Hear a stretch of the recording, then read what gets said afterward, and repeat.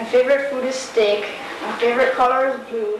We believe that they have one of the boys because one of the boys did not come back with them.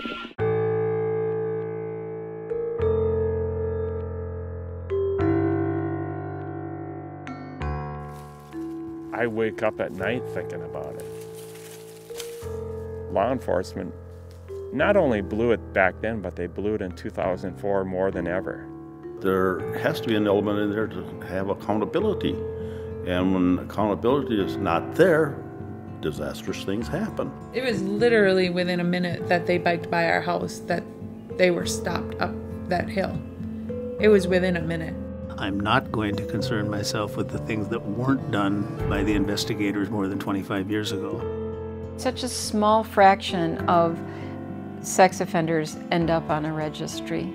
And I can tell you that most of the suspects we've had in Jacob's case would never have been and never were on a registry. So there's a false sense of, these are the bad guys. It's like we're regulating nuclear waste. We're not punishing the nuclear waste.